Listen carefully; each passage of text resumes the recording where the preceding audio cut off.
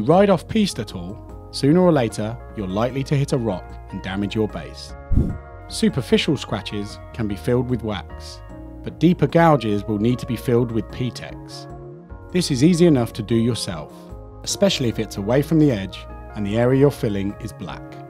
If there are any ragged bits of p-tex left hanging off, take a sharp knife and carefully tidy the edges of the gouge.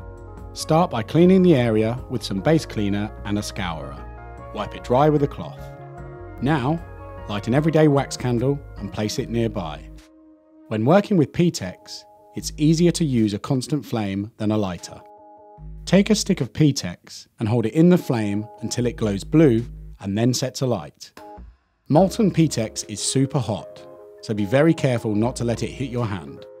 Have a scrap of wood or a metal scraper nearby to soak up the initial drips.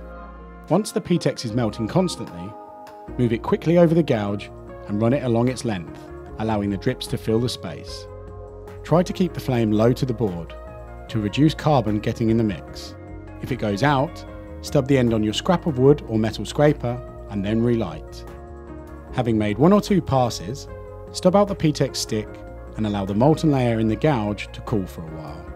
The deeper the gouge, the more layers you will need to fill it. Now repeat the process until the damaged area is completely filled and the new p-tex is standing proud of the base.